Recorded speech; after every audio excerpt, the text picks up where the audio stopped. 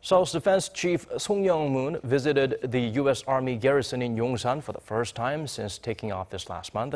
Meeting with USFK Commander Vincent Brooks, he emphasized the need to retaliate strongly against North Korea when necessary, while focusing on deterrence.